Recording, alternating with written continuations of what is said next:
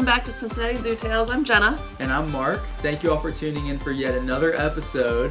We're really excited today, Jenna. We're talking about rhinos, and specifically Sumatran rhinos. We've just had some really exciting news regarding Sumatran rhinos that we're excited to talk about today.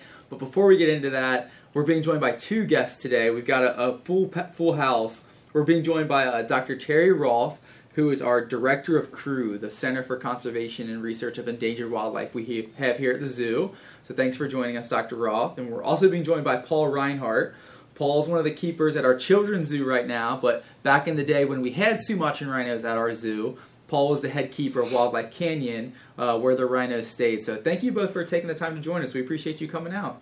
Thanks for having us. Good to be here again. Yes, again, and more rhino talk, but specifically, like we mentioned, the Sumatran rhinos. You two are our resident experts on Sumatran rhinos, and I feel like you've had incredible experiences with them and have done so much for this. Would you say the most endangered large mammal on Earth?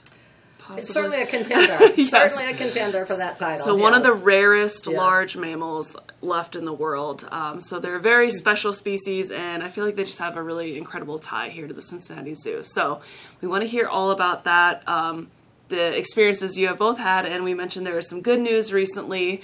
But we'll start off, we've talked with Dr. Roth before.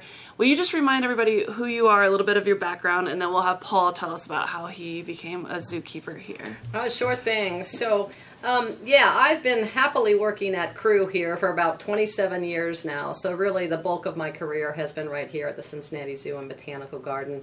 But prior to that, I did work out at the National Zoo in Washington, D.C. shortly after receiving my PhD degree. I have always had a passion for working with wildlife species. So when I was young, I grew up in California, went to the San Diego Zoo a lot, fell in love with wildlife, and just wanted a career path that would get me pretty much right where I am today. So it's been really wonderful, and it's been a great time here at Cincinnati, and the rhinos have played a big role in that. So.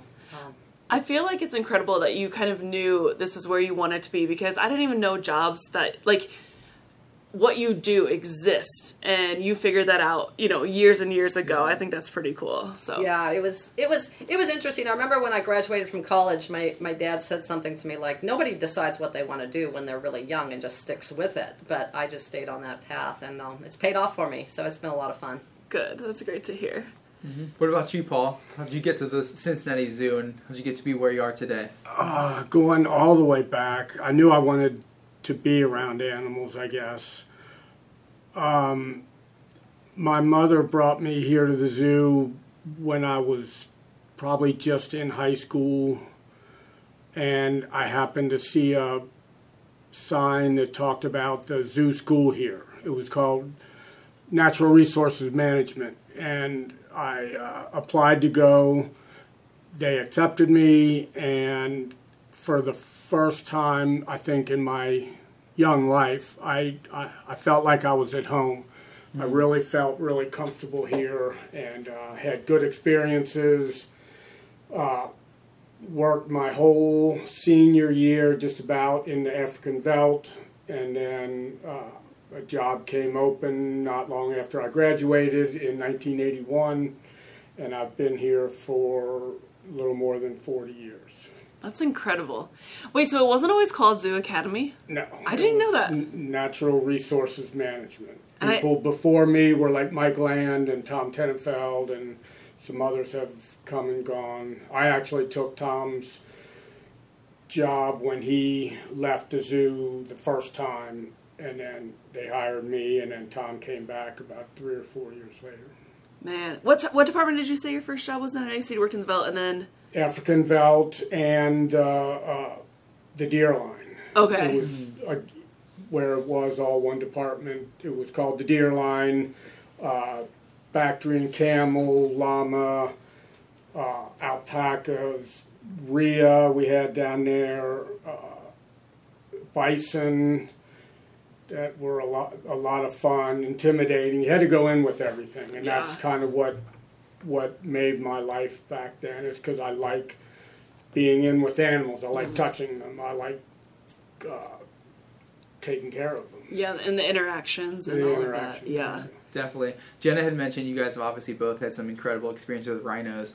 Paul, did you know that you wanted to take care of rhinos, or did that just kind of happen organically as your career moved on? That happened just working in the veldt, because you guys may or may not know there was a pair of black rhino in the veldt, Ralph and Princess, and started working with them. They were very prolific. We had a lot of calves born down there, and then when Princess left, Julie came in. That's about right when Dr. Roth started, or at least started working with us at the veldt, and it just happened. And I've always thought black rhino are always going to be my favorite.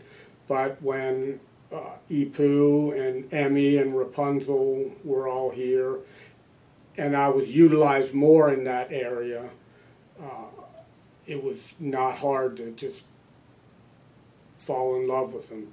Want to be there every day, taking care of them, and see how they grow, and what we could learn from them, I guess.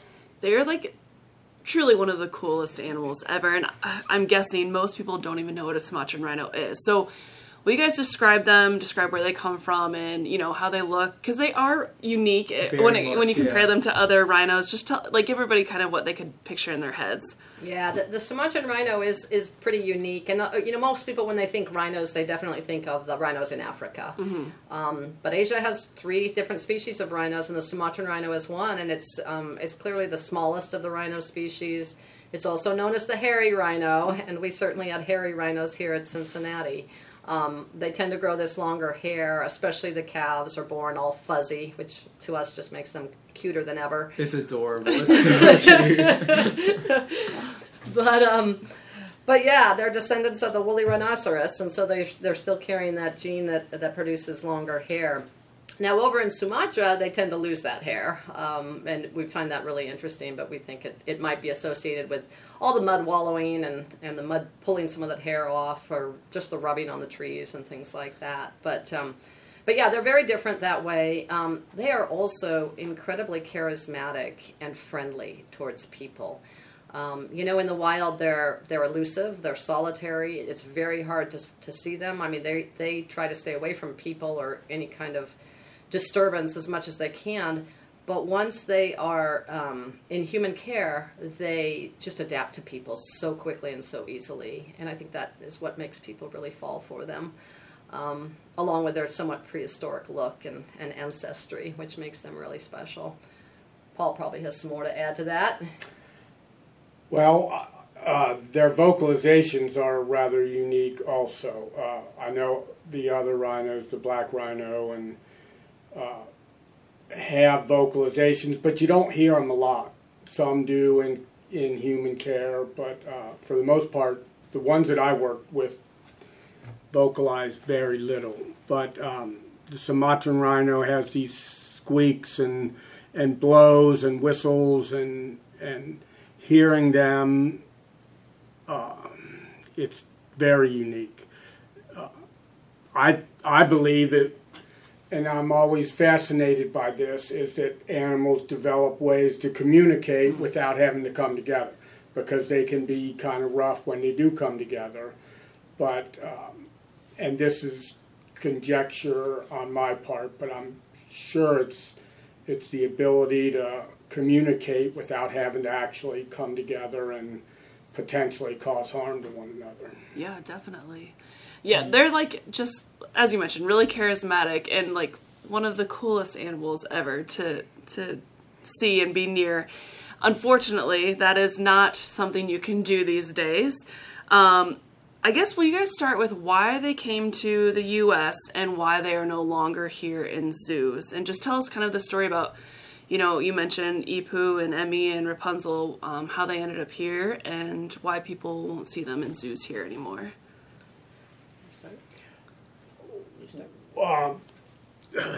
The story that I heard, well, there was a consortium of zoos that they knew that the rhinos were fading fast in the wild, and they wanted to put a hedge against their extinction early on. This was in the 1980s. middle 1980s, late 1980s, and a group of zoo directors came together and they drew straws. Terry might be able to correct me, but I had heard that one Cincinnati Zoo employee drew the right straw and the first pair were to come here. Wow, okay. So it's a chance of luck, basically? To come here, yes. Is that true? I think you have more detail than I do. That's what, well, and so Mahatu came here first, laid over in California to acclimate, to get them out of the crate, to make sure they're healthy, and then she came here to Cincinnati, and then Ipu did the same right after that. There was another animal or two that were destined for zoos in California, but then Ipu came here, and it's a long story, but it ended up that Ipu stayed here, and then ultimately, because a lot of the animals didn't do well in human care, Emmy came here to be with Ipu and tried their breeding here. So essentially, it was kind of like a last-ditch effort in hopes that there are plenty of animals that brought into zoos and human care when there are really low numbers in the wild. It is helpful, and we were able to repopulate them. So that was kind of the hope here, but it didn't necessarily work out that way, right? So we decided eventually Harapan was born here, and I'd love to hear like the struggles about, the breeding between Sumatran rhinos, and maybe you have more to say, add on to what Paul was saying, but the short, easier to understand version is we were hoping that we could help this population and are still hoping that we can. Oh, absolutely. That decision in 1980s to bring some animals into managed care was extremely controversial. In fact, Malaysia, Indonesia, the U.S., we were all involved in those conversations. Not me personally, but those before us. And Malaysia decided not to join the consortium and stayed out of it. And we see what's happened today. Malaysia has no Sumatran rhinos. Yeah. Indonesia joined us joined in this agreement, the Sumatran Rhino Trust Agreement between the United States and their country of Indonesia. And they agreed to send some rhinos to U.S. zoos with the hope of generating this backup population, kind of an insurance population for the dwindling wild rhinos. It was a gamble. Mm-hmm. These kinds of things always are.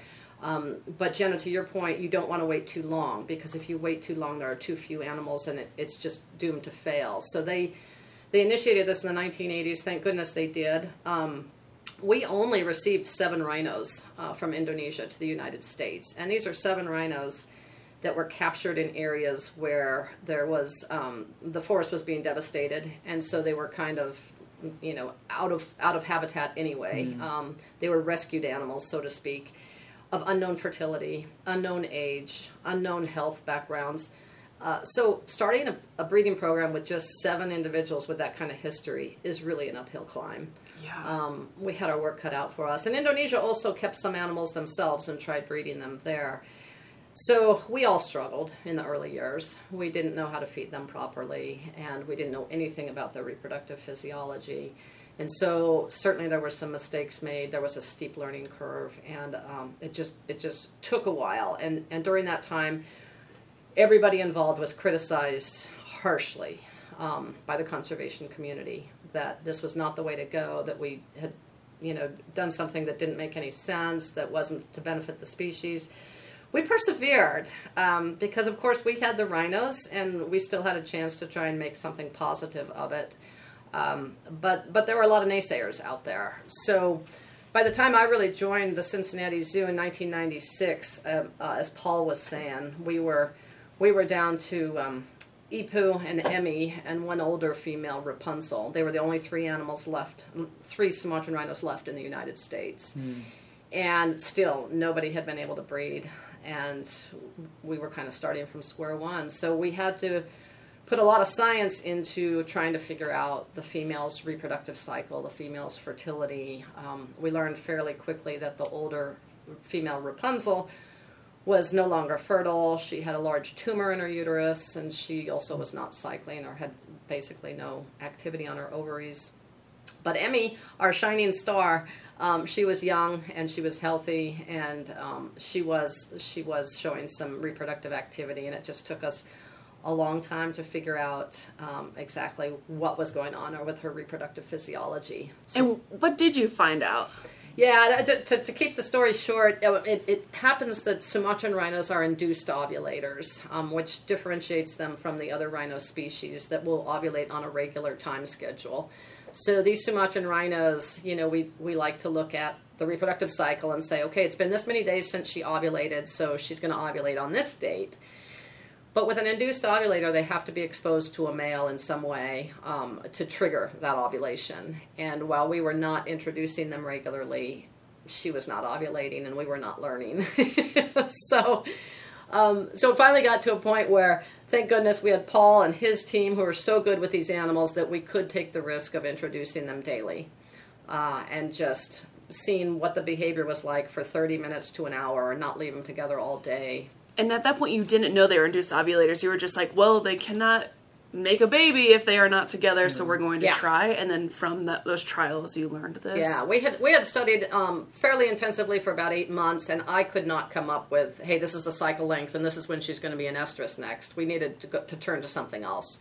So we brought in the management side of things and really started looking at their behaviors and putting them together. And that went on for a number of days, probably over a month. And then all of a sudden one day, Ipu was in the pool resting, which is how we strategize it. So we only put her in when he's had his breakfast and is resting. And then we put her in. And that particular day, he just slowly emerged from that pool and started following her around and was very, very interested in her. And that was the first breeding attempt that we witnessed. And then 2 days later, we finally saw that she had ovulated, and that's when the light bulb went off, and we realized, she needed that male stimulus. That's why she had not been ovulating before. I have so many questions. So is this partly why their numbers may be so low? Obviously, there's probably less habitat loss. I don't know, I couldn't think of that word. All of these things happening in the wild. You mentioned, you know, like the forests were being cut down, that sort of thing. But if they're solitary animals and they have to come in contact with one another for them to ovulate, to even have a chance of reproducing, do you think that like is difficult, like as far as why their numbers may not be as hard or like as high in the wild as you would like to see? Like it's harder for them to actually mate and have babies? And well, it certainly is harder for them now because the roads that cut through the forests kind of keep them from crossing paths and knowing, so the male can't find a female's, you know, smell and say, oh, in a day or two she's going to be ready to breed, I need to follow this, because there's all these disruptions to the forest. Okay, see, I guess I'm not using my words very well today, but like, so even though they're not ovulating, the males will smell something that tells them they will be in estrus. Like, I guess I don't get, if they're not ovulating, how the males know. Yeah, because them. The hormone levels do start changing as the female is developing a follicle. So the male can pick up on that and know to follow her, but it just won't ovulate unless the male stimulus is there. Okay, that makes that, now I get it. Okay, I was like, I just don't understand if they just literally have to come across one another, but why would they? Why would if they're solitary? No. Yeah. There is some there are some hormones that go out that kind of signal, hey, she's ramping up. That makes more sense. And only from what is experience here and maybe they're assumptions, but again, you talk about being able to communicate. They spray urine.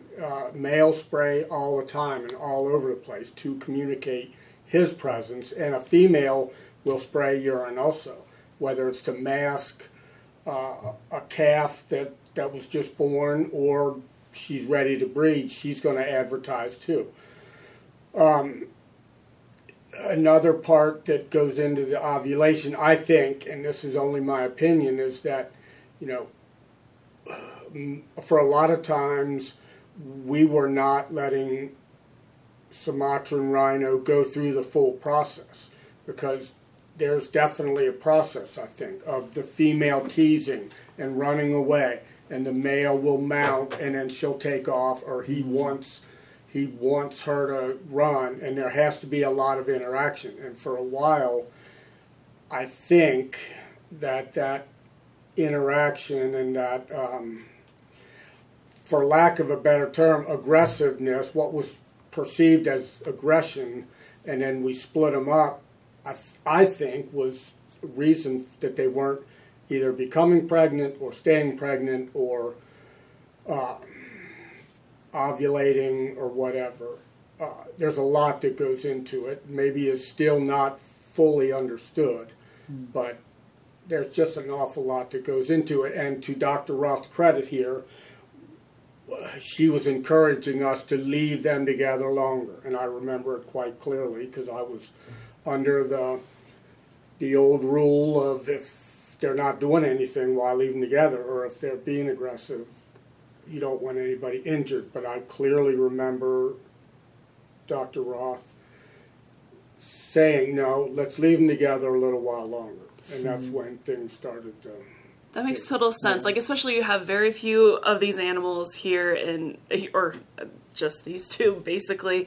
Now in zoos, you don't want anything to happen to them. So you're extra cautious about everything that you do, which is, it's just a learning curve with these. And you guys figured it out, though, which is incredible. And that's got to be so much pressure on you guys. Like, knowing that you have the only 2 Sumatran rhinos here in the United States, all eyes of the scientific community are kind of on you. What was that feeling like when you finally did see the courtship behavior and you finally did see the breeding? You had to just be overjoyed, right? Oh my gosh. Oh yeah, we were super excited, and you're absolutely right. I think I speak for both of us. Those days were stressful. Those mornings, it's like, okay, we're going to introduce them this morning. Everybody's on edge, right? Because you just don't know, and those animals are so valuable. These guys were great, though, and once we started getting into more of a routine, I mean, Paul was really good in reading the behaviors, too, and he would kind of be like, Terry, nope, not this morning. This is way too much. And I'd be like, yeah, leave them together. So we were a good team that way. We went back and forth. Some give and take, yeah. So... but Paul would come out and start throwing bananas, and Ipu would stop, and we'd be able to give him a breather and start over again. And it ran its course that way. But you're absolutely right. It's something when we first got the breeding, we were really excited, and when we got that first pregnancy, super excited. How many times did it take for the pregnancy? Not many. Okay. I think it was the second breeding Okay. that she actually conceived on. But then we had the issue of pregnancy loss. Early embryo loss was a big problem, and we went through 5 of those, and that was hard because you're right, the conservation community, they were alerted that, hey, we have a pregnancy, this is huge Everyone news. gets excited, right? Everybody's excited, and then we had to be the bearers of bad news. And of course, what happens when that starts to be the case, people start pointing fingers. What are you doing? Why is she losing her pregnancy? And then you start getting the blame. And, oh gosh, it's just human nature, but it's hard, and we had to kind of work through it, and finally just tried something that happened to work, which was putting her on a hormone supplement that got her through that first pregnancy and the birth of Undalis. And all that learning experience, it's been really gratifying that we've been able to share it with Indonesia because, of course, we're not the only ones who have seen early pregnancy loss in a Sumatran rhino. They've experienced it over in Indonesia as well now. But we had this remedy that doesn't work 100% of the time, but at least we'd had some good success with it, and we quickly transferred it over to them, and they were able to apply it to their females too, and that has helped them carry pregnancies to term. Do you have any idea why they suffer with these issues or why they need the supplement? In our case, Emmy only had the supplement her first pregnancy. Okay. And then after that, the other 2 calves she carried by herself completely naturally. Yes. So you weren't inclined to just give her the supplement for the second pregnancy just because, or how did you make that decision? It was a gamble. Okay. It was a gamble. What we kind of know from a reproductive physiologist perspective, and this is true for humans too, when you're trying to get pregnant your first time, if you've never had any offspring, it can be a challenge. The first one can be harder.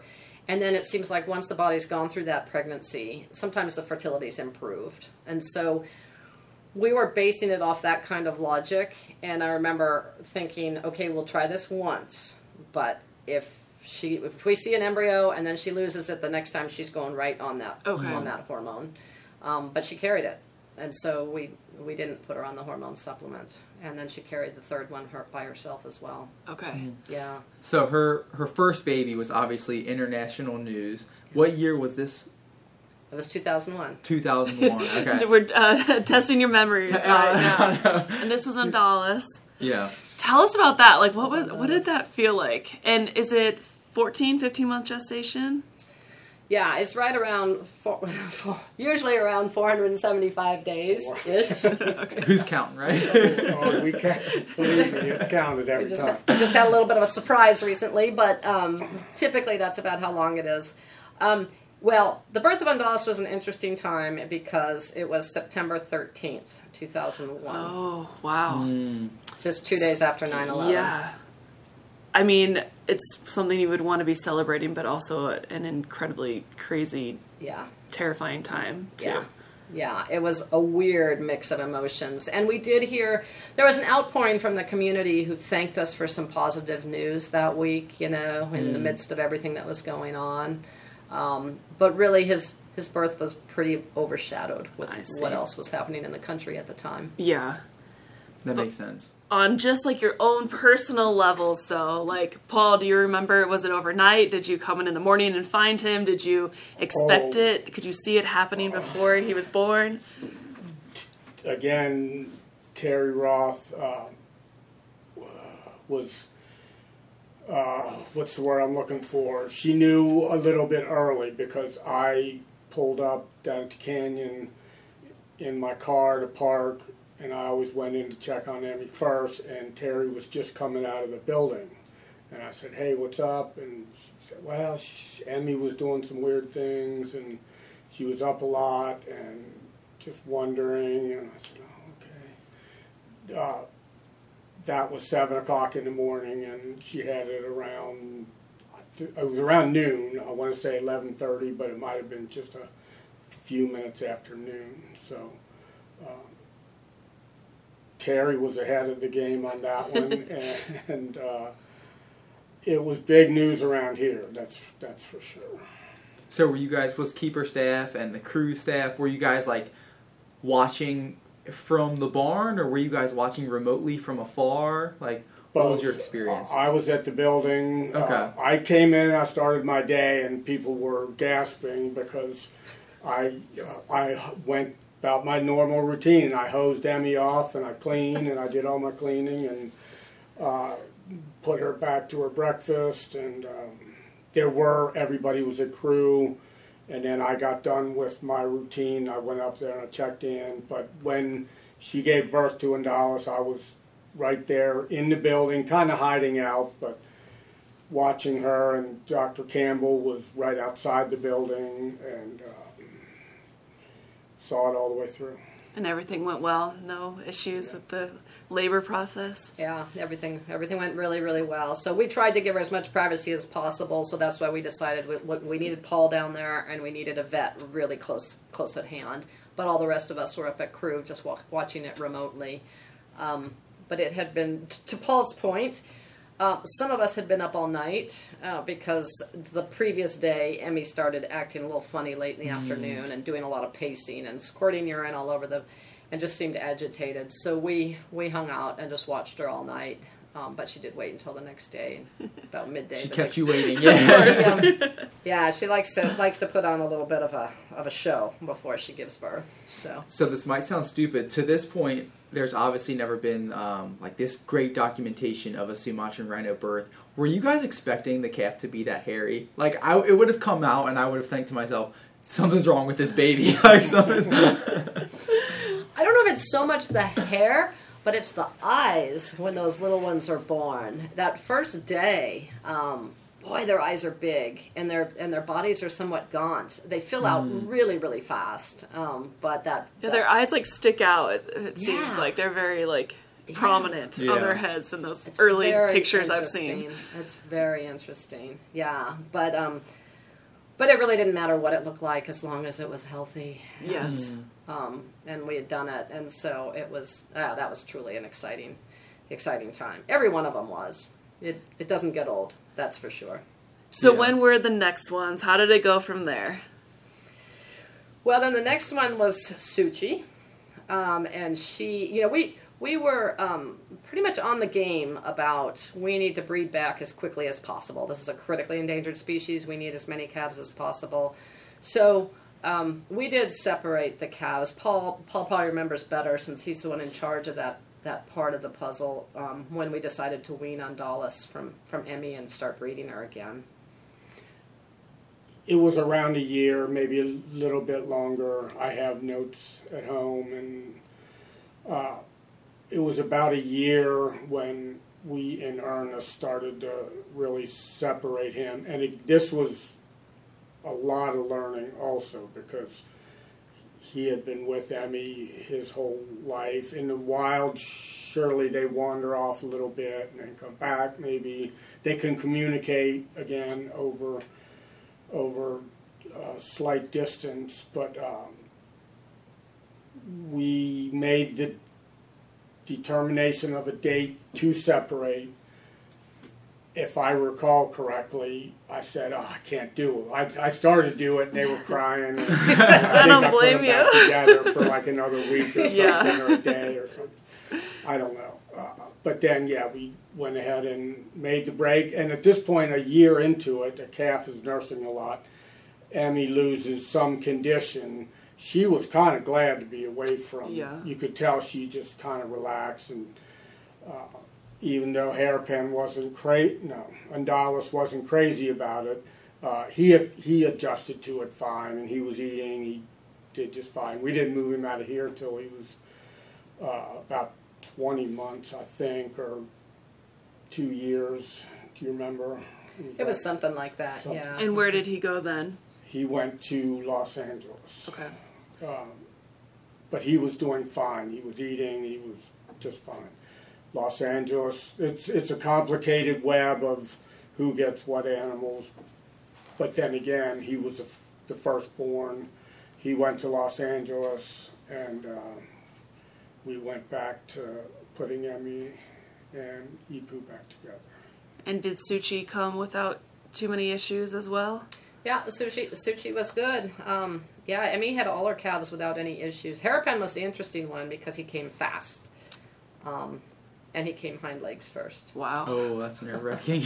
Yeah, after you've seen the other two. It's... So we know now, rhinos do deliver that way, and it's not generally a problem. But when you first see it, it kind of takes you by surprise, because you kind of think head and forelegs first. But that didn't happen with him.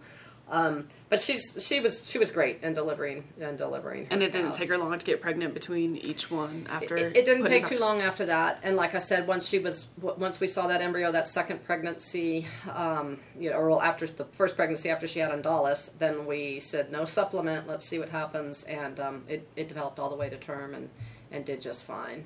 And a very similar gestation length for all three of our calves. Yeah. They were very close together. But Emmy did originally come from Los Angeles, and so that was the connection we had with. They sent her to us for breeding purposes, and so when we had Undalis and we were looking for a place to put the calf because we were expecting again, got to make room for the expanding family. So we then moved him out to Los Angeles, so they had a Sumatran Rhino again out there for some time. Can you guys tell us now, like, kind of the history of how decisions were made? We had these Sumatran Rhinos born here. You guys figured it out. You, made this insanely important, successful, discovery, and now you're able to help the rhinos in Sumatra or in Indonesia in general. How did we come to no longer having Sumatran rhinos here in the U.S.? Yeah, that's a tough one, huh? It's a very, very valid question. Typically, considering we were the first to breed them and we were the only ones to be breeding them for many years, it's not usually a wise decision to shut down your successful breeding program when you're trying to save an endangered species. But the decision was kind of a political one coming out of Indonesia, where they take great pride in the wildlife and the natural resources they have in their country, including their rhinos, and they decided that they were not going to, especially since they were becoming so endangered, they were not going to send any more rhinos out of the country. And that message was very clear. And so we you know, we realized that with just the few animals we had, and they were all closely related, we didn't have a lot of opportunity to continue breeding for the long term. But initially, the first animal, Undalis, when he was shipped over to Sumatra from the Los Angeles Zoo, that decision was made primarily to help them with their breeding program. Because at that point in time, they were trying to breed, and they had one male of questionable fertility, and that's all they had to work with, and there was nothing else. And so by sending him over, we really jump-started their program, because here was this young, vibrant, healthy rhino that, fortunately, was very fertile. And so that was a huge start right there. Sending Harapan over was the harder decision, because that's when we were down to just one rhino, and we knew we weren't going to get that female from Indonesia. And so, you know, it's nice. There's great value in having animals as ambassadors, and we could have just kept him here so people here in the West could see Sumatran rhinos and learn about them, but we decided, given their endangered status, that it was probably more valuable to give him the opportunity to breed and to send him over to Indonesia just as we had his brother. So speaking of, Undalis and Harapan go back to Sumatra to hopefully breed is the goal one day. What's been the word with that? Has Undalis had babies? What about Harapan? How have things going over there? Can I interrupt you for a Yeah, second? of That course. question? Of course. Because we have the background, but can you explain, when you send Undalis and Harapan to Indonesia, they aren't just, here you go, you find this forest and you release them there. Can you explain where they're living, how you keep track of them, how this is going, and then answer Mark's question? Yeah, I'm gonna let Paul speak to that, since he was a big part of transferring Harapan over to Sumatra. These animals live at the Sumatran Rhino Sanctuary, which is in Waikambas National Park on the island of Sumatra. It's managed care, but these animals have their own paddocks of something like 25 acres of land or more. Big, wild in quotation. They're not around people all day. There's not people coming to gawk at them and to see them in captivity. It's very private. They're managed, they're put together when they're supposed to. They develop, they monitor them through ultrasound. I'm not sure where else to go with that. My mind starts to wander, but they had the original, what I call a wagon wheel, is that all these animals have a paddock, and then there's an empty space between one rhino and the next, so that they're not like right up against each other. And there's a place in the middle where they put animals together for breeding. And so now there's another wagon wheel adjacent, and they can move animals back and forth because they have more animals now. And that new facility is filling up fast also. So essentially these Sumatran rhinos that we're speaking about today are in a sanctuary, and they have tons of space where they're able to forage on natural foods that they would find, and because they're living where they're from, and they are managed by people who are looking after them, making sure that they, you know, can't wander off into a busy road or something, but they also have a lot of space. And then they can be managed in the sense that they can put males and females together when they think it's best for them. So we work closely with the Sumatran Rhino Sanctuary. So they're not in a zoo, but they're also not exactly wild rhinos. So essentially now we know what's going on with them. We know where Undalis is. We know where Harapan is. Or they have keepers there that know them really, really well and take care of them, as well as other rhinos. So I just want to make sure people knew like how this was happening, how we kept track of the rhinos and where they're living now. Of course, there are wild Sumatran rhinos, but we do not know exact numbers, and they are not very high. Do you want to share the estimate you think Yeah, I mean, the estimate for the wild rhinos at this point is definitely below 100. Some of the forests that, where we thought there were remnant populations in, we're having trouble finding them there now. So we think they may just pretty much all be bunched up in the north of Sumatra, where there definitely are some, and there's evidence of them and there's pictures of them. But the numbers are probably, you know, somewhere around 50, and not nearly as high as we had hoped. So that's a challenge, yeah. But right, these rhinos live in kind of an intermediate kind of situation between wild and between managed. But the transition there, you know, you were asking how do they get from here and go all the way over there. There's a huge process to that. Obviously, there's a lot of regulatory issues, a lot of permissions, a lot of health testing that goes into that, setting up, you know, for an airline that's going to transport a rhino for us all that ways. He had to travel by well, he got in a crate. I think he was in a crate a total of 52 hours or something like that in that transition. Yeah. Starting here where he was loaded and then up to the airport in Columbus where he flew out of there. You had multiple stops on your way to Jakarta onto another truck. From the truck we went to the ferry. From the ferry we crossed over onto Sumatra, back into a truck, and finally to the reserve at, I don't know, 3 o'clock in the morning or something, Indonesia time, when he was finally unloaded. The poor guy was a trooper. That was a haul. And once they're there, it's not over. They try to protect them from all the insects initially. They cover the enclosure with netting, so they're in kind of a quarantine area for a while. They slowly subject them to the ticks and the leeches and things like that they're going to be living with.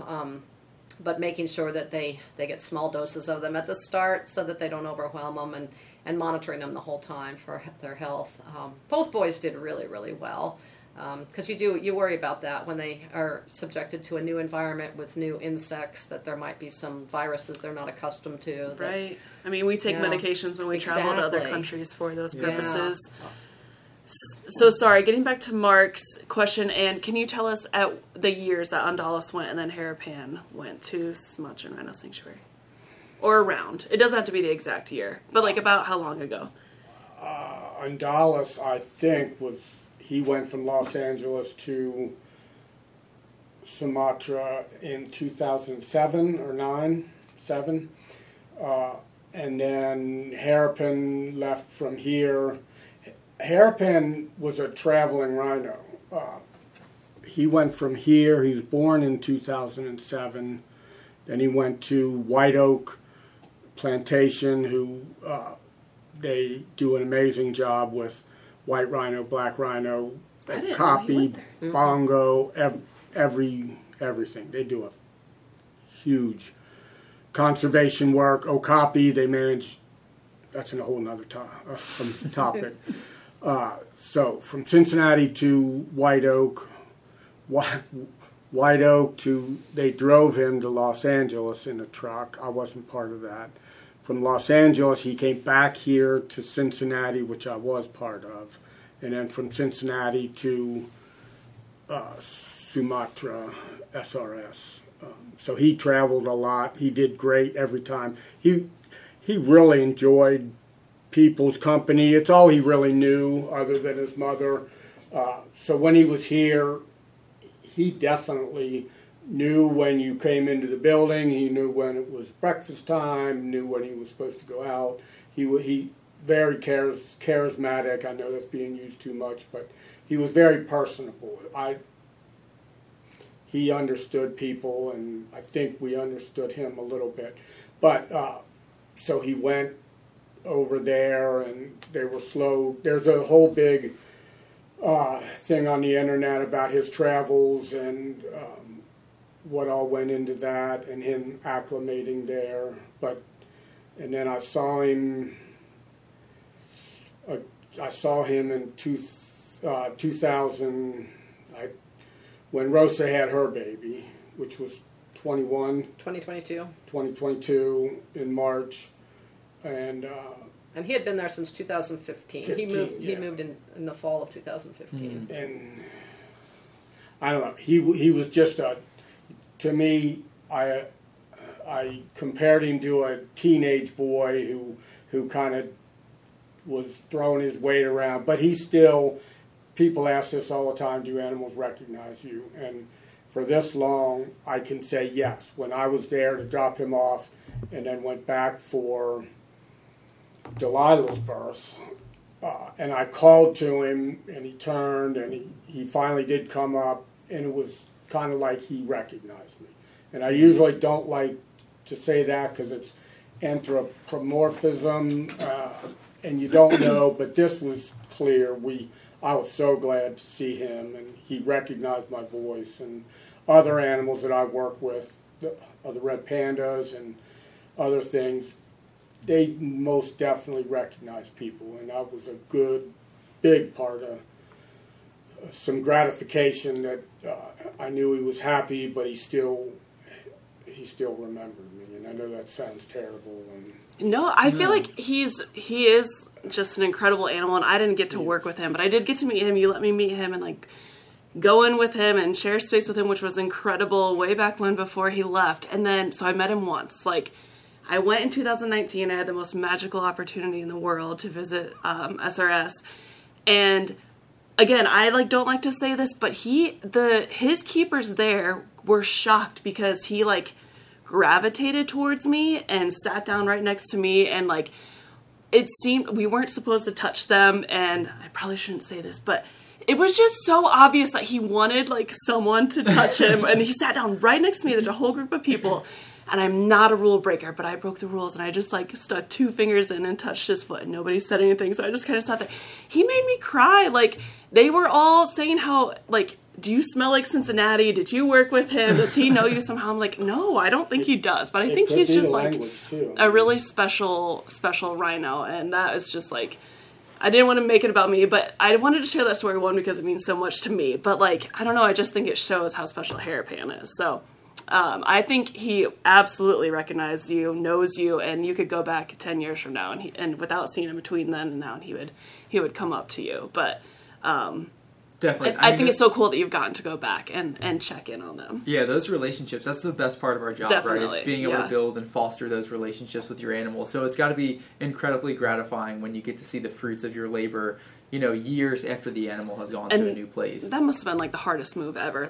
Between the decisions and just the length of it and all the things and saying goodbye, I can't imagine how difficult and emotional that was, because it's also hopeful, maybe he'll save his species by coming to Indonesia now and that sort of thing. So that kind of goes back to what Mark was asking earlier.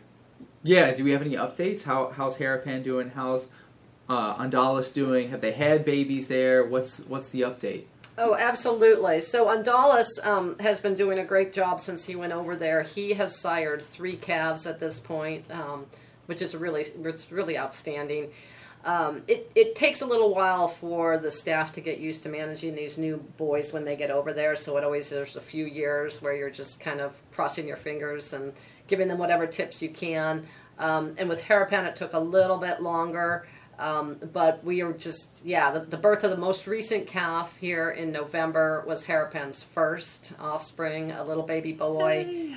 Which just, puts a happy twist to the story. Just having that happy ending just means the world to us, and you just don't know that that's going to happen when you send a rhino off like that. There are so many other things that could happen. But the team at the SRS, we've been working with them for so many years now, and they're just doing a fantastic job. They have certainly learned the trade, and they know how to manage those rhinos, and I think both Paul and I have great confidence in their abilities, which is a really good place to be.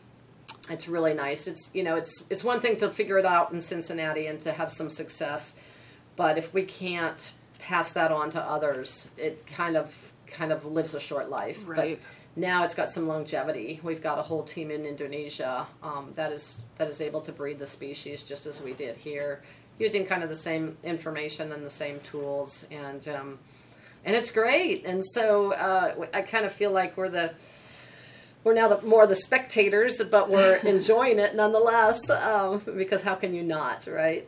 So like you said, you're able to kind of see the fruits of your labor, because this is all information that you guys were able to pass along.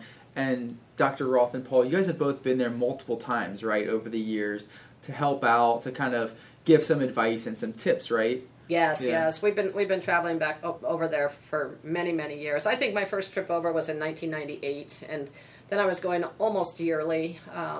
Sometimes it was both Malaysia and Indonesia. Sometimes it was just Indonesia, and then of course, since Malaysia doesn't have Sumatran rhinos anymore, it's been just primarily Indonesia the last decade or so. And Paul has gotten to go over for many of their births. So Not just gone over. You're there for the births. That has to be magical. Yeah, 3 births, and I was supposed to be there for this birth. Had my ticket purchased and everything. I was going to leave on December 2nd, be there before the 5th, which was her. I was like, why didn't you go? Date, her earliest expected date. Wow. But then she went about 10 days earlier on a Saturday, I can't remember now. after Thanksgiving. After Thanksgiving. November and- 25th, maybe? Yeah. Yeah, Sounds and, she went early, but the cool thing is about it that she had it out in her paddock where they would normally bring her into a birthing boma, so she would be on film or on closed-circuit TV and constantly kept tabs on. She had it out in her paddock, and so when the keepers went out there early morning, went out to bring her up, There's a baby. There was a baby laying there next to her. And there's so much that I would go out on tangents just about that, to knowing how she behaved out there. That's the thing that I'm most interested in, is did she walk around and calling and squeaking and spraying and making this whole big production out of it, or did she go about it calmly and quietly and have a baby? But when they got there, it was laying comfortably, still a little wet, I think, but got up and started nursing right away out there. And it's hard to believe, because when they're that young, when they're newborn, they look kind of frail, but it doesn't take them long to be able to follow mother. And I'm sure she stays right around where she's comfortable. But had a newborn baby out there, and all was really well, really well. Did you mention which female this gave birth most recently? Delilah. Delilah. Okay, Delilah. she was one of my Born in favorites over there. 2015. And I saw her born over there. That's such a cool So, full circle. Human care animals that are now reproducing almost in the wild, or at least As close as it gets, but close still as it safe. gets, Yeah. So there was also a calf that just turned a little over a year, or is a year now, recent. Rosa's calf? Rosa's calf, and Yeah. that was on Dallas and Rosa, right? yeah. No, that was on Datu. On Datu, yes. Fill us in. Can you guys tell us about all the rhinos? It was Andalus' son. Okay. Who sired a calf with Rosa. Okay. Rosa's first. Okay. And Datu's first in 2022. So we have all these firsts. And now it's Delilah's first and Harapan's first together.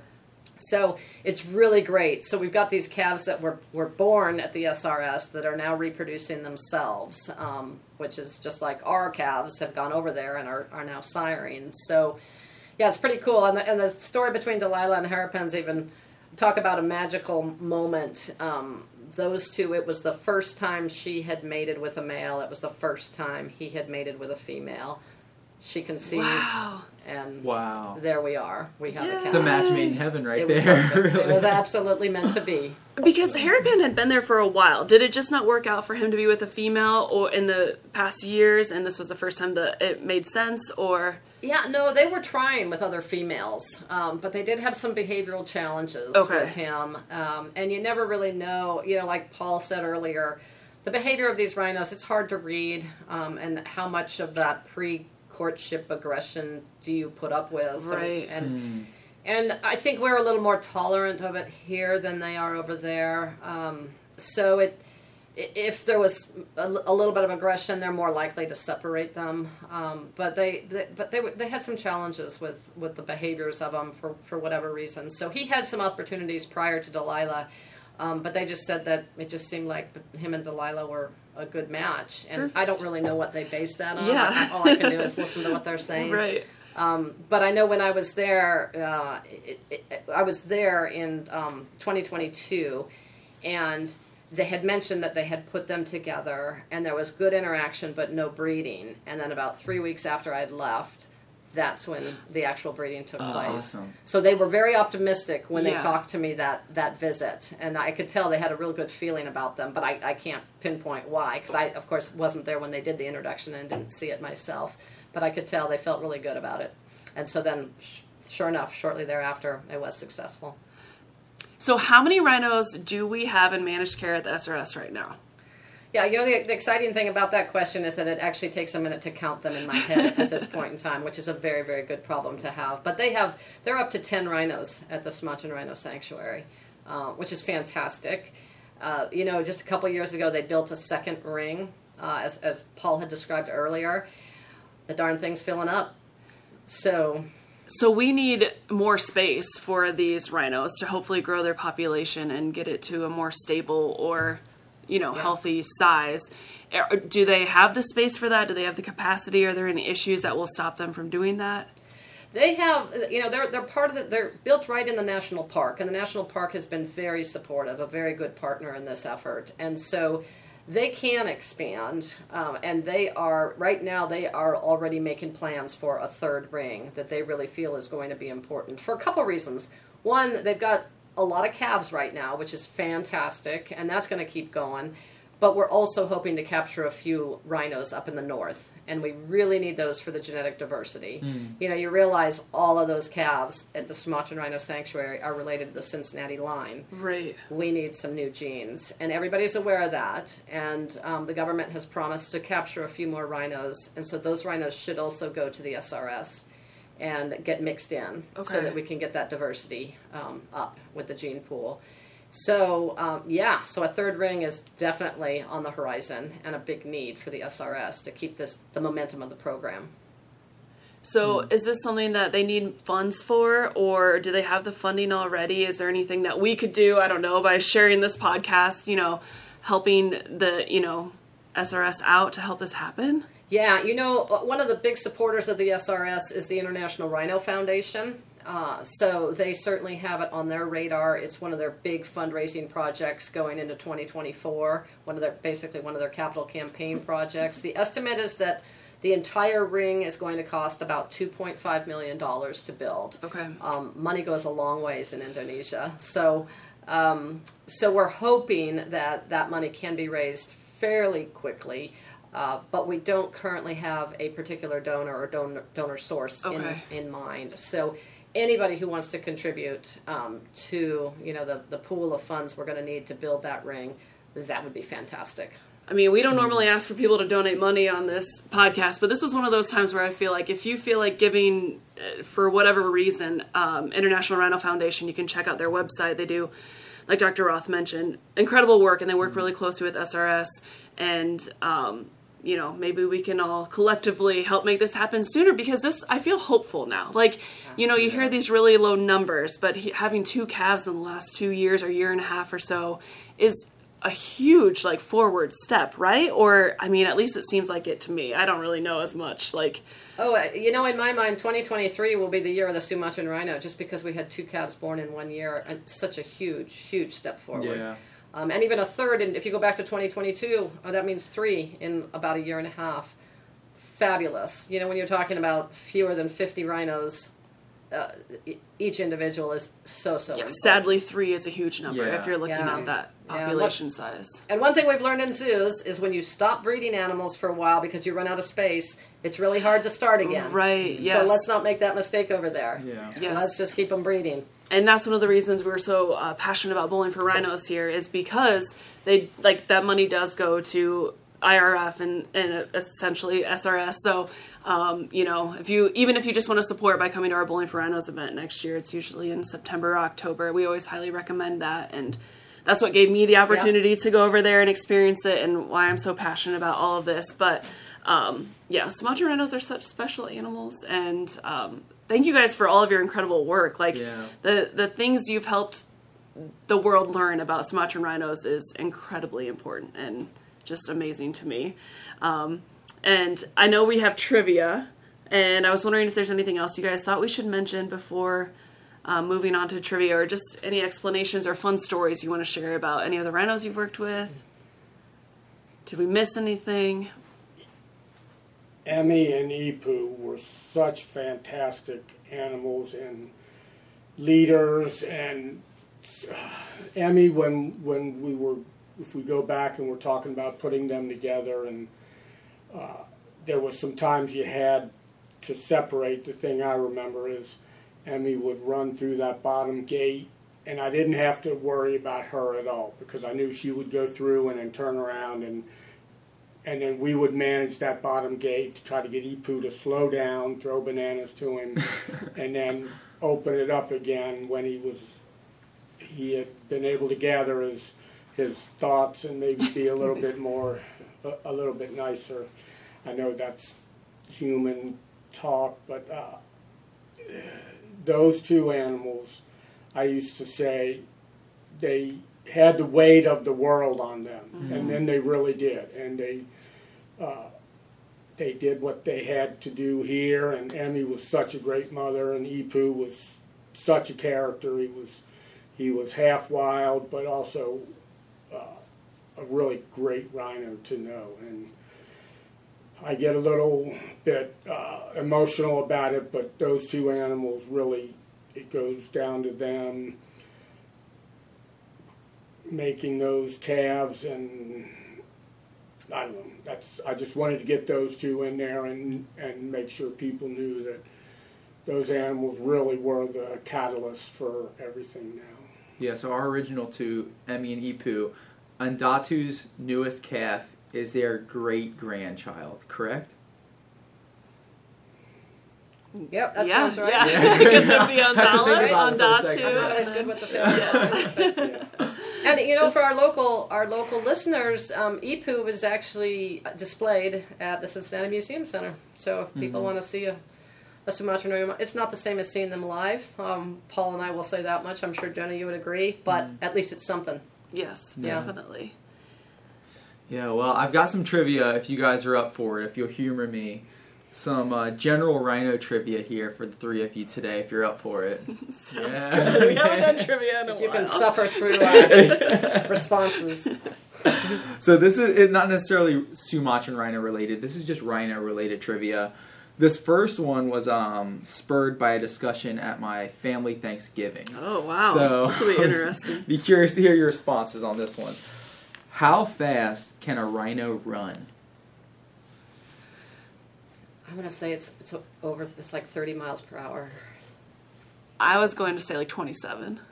Oh, you're being precise. You have a guess? 35. 35, yeah. Everything I found is about 35 miles per hour. So that's really fast. Yeah. I have some family members who are convinced they can outrun a rhino. I tried telling them, like, trust me, you're not outrunning a rhino. They wouldn't believe me they could run 30, 35 miles an hour. That's really fast. Hippos are like 18, 19, Yeah. and most humans can't run that fast. So tell your family they're not even close to it. I tried telling them, but, you see these rhinos, they're big animals. Yeah. Maybe not the Sumatran rhinos, they're a little smaller, but the black rhinos and the white rhinos, they're massive, and they can still get up to 30, 35 miles an hour. Yeah. Tell your family not to try it. Yeah, don't try it. Don't try That's good advice. Don't test it. All right, we talked about somehow our rhinos are so unique. What is the rhino's closest living relative? There's a couple species I'll accept as correct answers. Do you have any guesses? I know it. What is Go ahead, it? Paul. Horses and tapirs. Horses and tapirs. We got it right on the Random money. man Yeah. knows it. Horses and tapir, their closest living relatives, which I would not have guessed. I guess tapirs kind of, they have similarities between tapir and rhinos, but I would have never guessed horses. No, I wouldn't have guessed Yeah. horses either. Parasodactylus. Yep, that. Yep. And what is Do the that. odd-toed ungulates, right? It's the Parasodactylus versus the Artiodactylus, where there's a whole bunch of them. Yeah. Alrighty, that's if we're getting scientific. Dr. Roth's always Yes. here to educate us. She's always here. She's got our back. She's making sure we learn a little bit. Alright, last question I have for you. We've talked about how endangered Sumatran rhinos are, and all rhino species in general. Our second last question. What is the only rhino species that is not currently listed as endangered by the IUCN? The white rhino. White rhino, we got it. You guys are on fire today. We're 3 for 3. The white rhino is the only one that's not considered endangered. They are listed as near threatened currently, but even their numbers are in decline. So honestly, it's probably only a matter of time until they're considered endangered. And right, there's a huge uptick in poaching in Africa, and you could talk for an hour just about that. But the northern white rhino is all but extinct. I think there's 2 females left they're trying to work with to regenerate that animal. And if you go back in history, the white rhino was nearly extinct in the 20s or 30s, I think. And they brought those animals back to where they're the highest number of rhinos now. It can be done, but humans are notorious for wiping animals out, and we're right in the middle of it now.